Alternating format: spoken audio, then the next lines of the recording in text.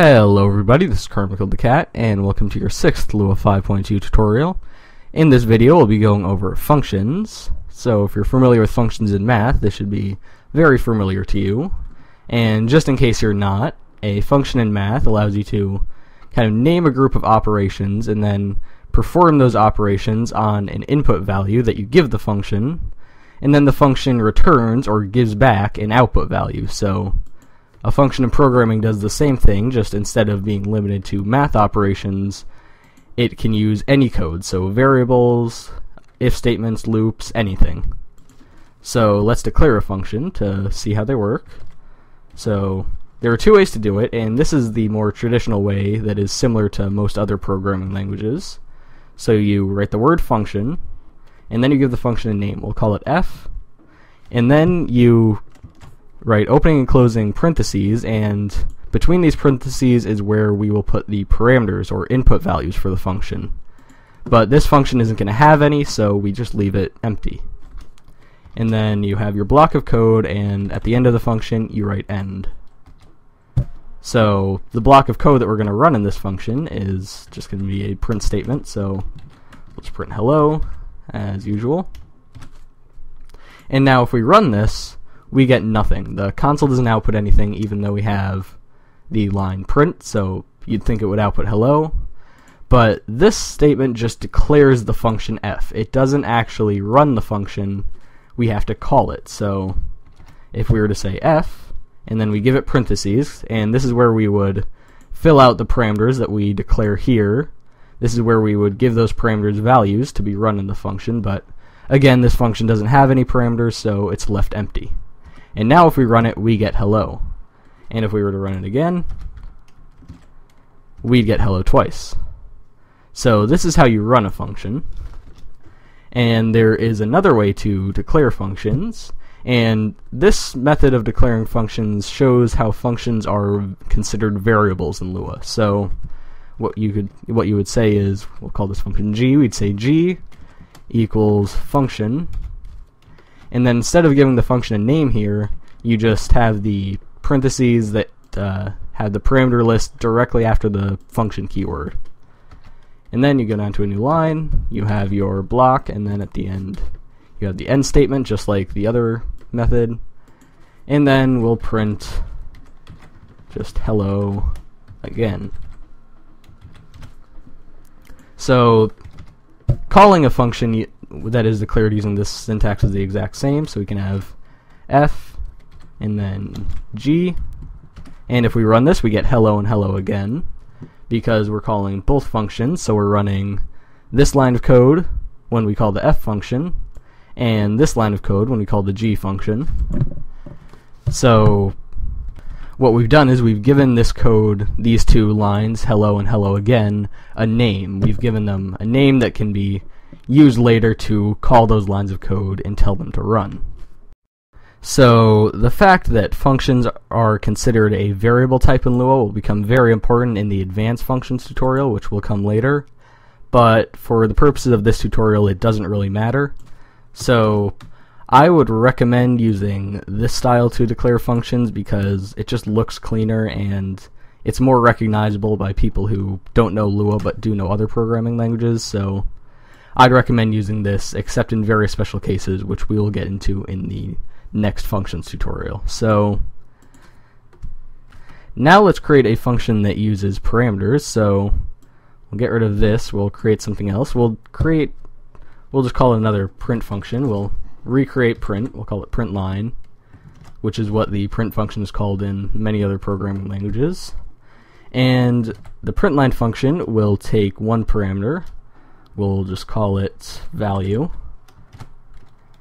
and then just like before we have end at the end of the function, and all this function is going to do is it's going to print value.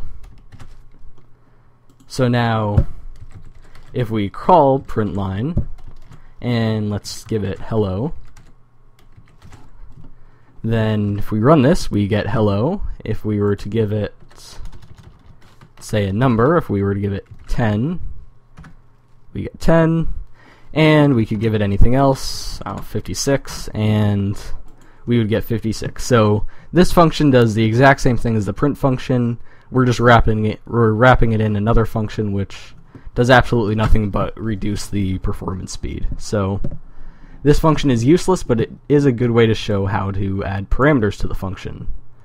So this function takes one parameter, and it's called value, and you just write the name of the parameter inside the parentheses, and then within the function, the block of code that the function runs, you can use this value as if it was a variable, which it technically is. So anywhere within this function, between the closing parentheses, I think that's the singular form of parentheses, between this and the end statement, you can use the parameter anywhere you want. So here we print it. You could also perform operations on it and anything else that you can do with a normal variable. And then down here, when we actually run the function, we just give it the value 56 or whatever else you want to be printed out. So this value 56 will be given the name value in the function, and then the function can do whatever it wants with it. In this case, it just prints it. So you can also have multiple parameters in your function. Let's change the function again. We'll call it add print, and we'll take an A value and a B value. So what we're going to do in this function is we're going to print A plus B. So you see here that we have two different parameters, and it's the same as just having one parameter. You just give the parameters names between the parentheses and separate them with commas. And then the same goes for when you're calling the function. We'll say 5 and 15. You give the parameters values separated by commas. So now if we run this, oh, 1 second, I got an error. Oh, I'm an idiot. I forgot to change the name of the function. Call it add print.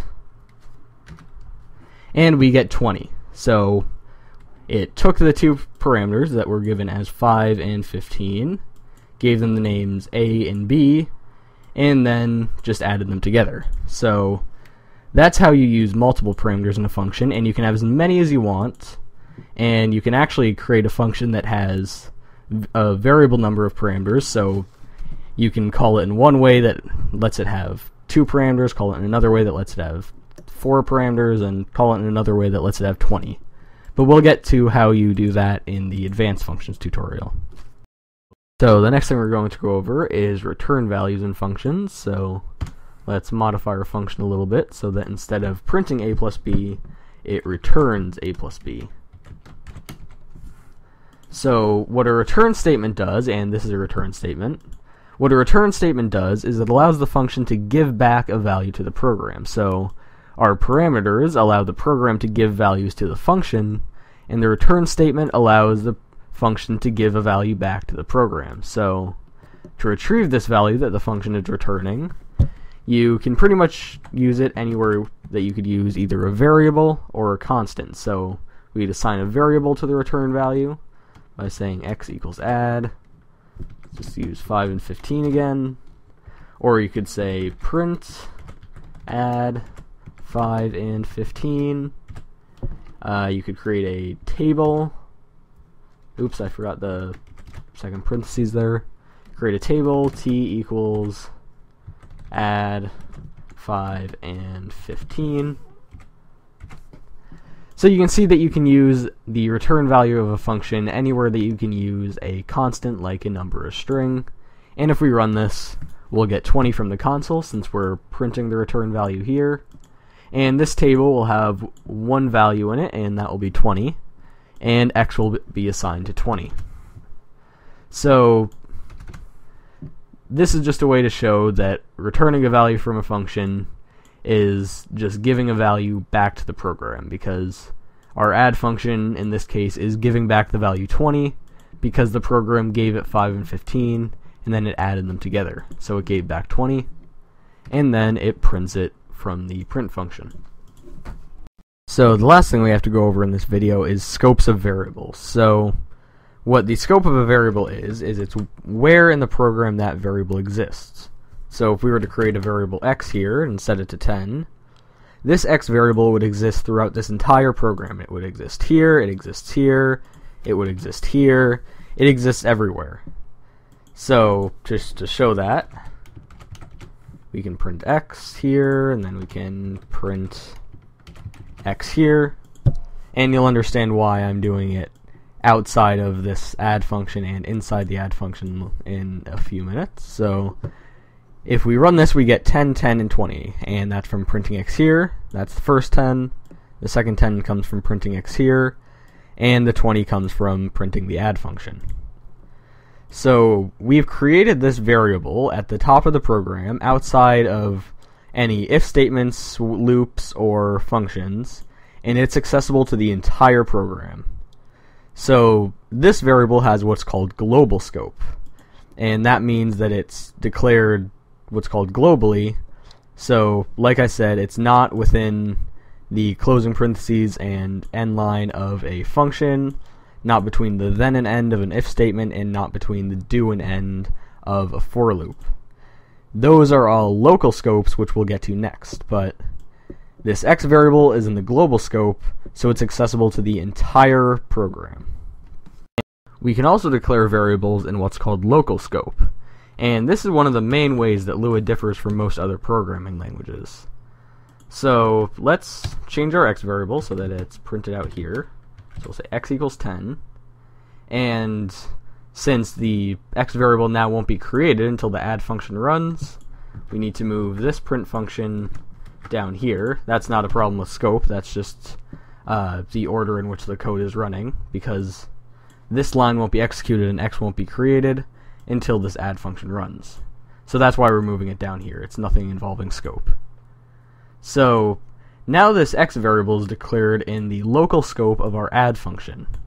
So in most programming languages, what this means is that this x variable will only exist inside this add function. So we can access x here, so this print x function should still print 10, since x is equal to 10.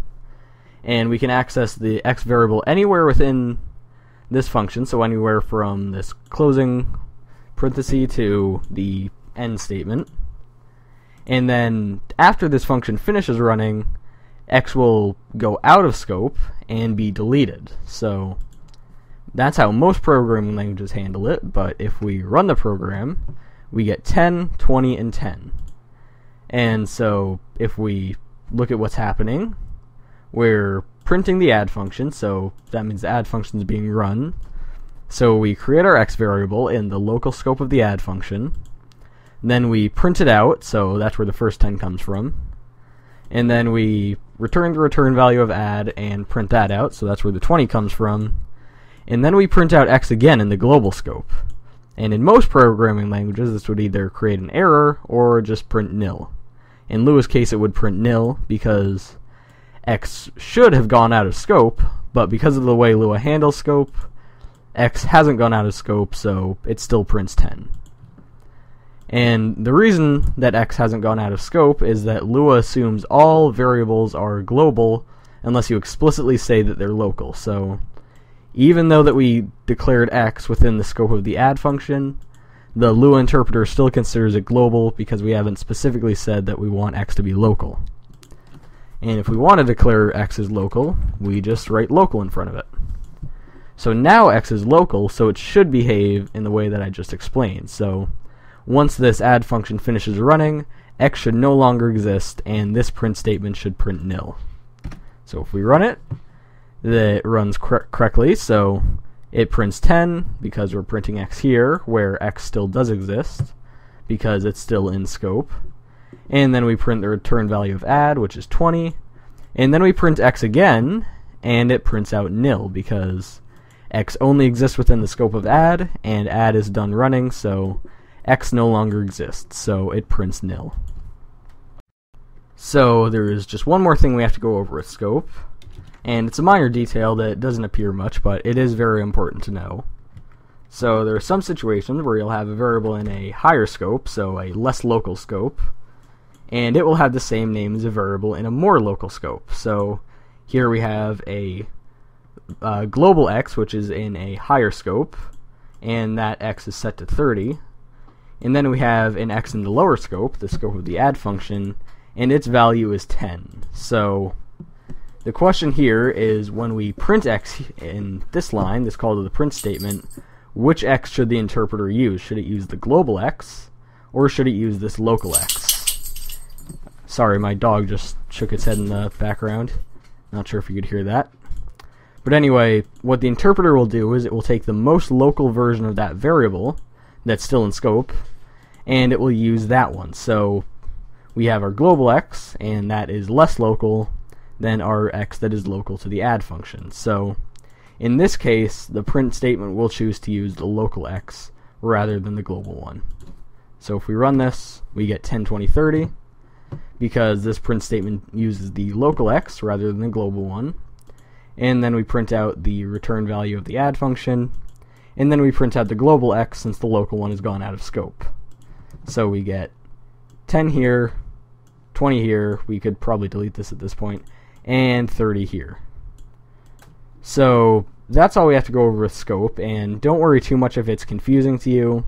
It's a difficult concept to understand, but you'll start to get it more when we use it in practice in later tutorials. And that's all for this video. In the next video we'll be going over memory management with tables, and I know that's not the most exciting topic, but it is very important to know. And also, sorry for the long break in videos. School started and I've been very busy lately, but hopefully I'll be able to start posting videos more again. So see you in the next video.